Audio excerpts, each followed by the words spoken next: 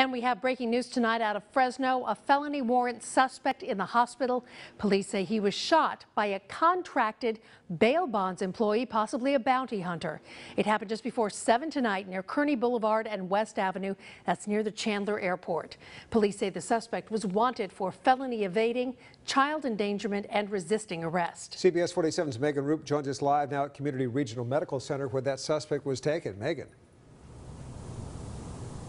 Catherine, police say that suspect was shot at least once, possibly twice in his lower body, but is expected to be okay. Also saying a shooting involving a bail bonds company is rare.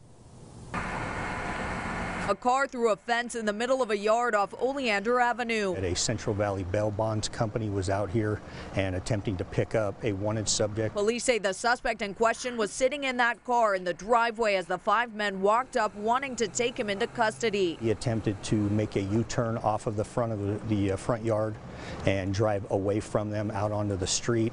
At some point, the vehicle was near the bail bonds agent, and one of them did shoot at the suspect vehicle several times, striking it and also striking the solo occupant. Bail bondsmen we spoke with say the men approaching the house were most likely bounty hunters or investigators doing outsourced work for bail bonds companies with only a few classes under their belts and a gun permit, a practice they say will disappear come 2019 with Governor Jerry Brown's cash bail reform.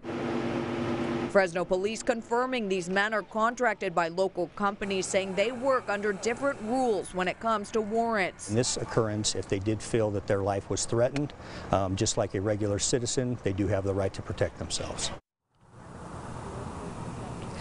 Police say that suspect is now under arrest. No other homes were hit. Police are investigating to see whether that man who fired those shots really did have the right to do so. Reporting live outside CRMC in downtown Fresno, Megan Roop.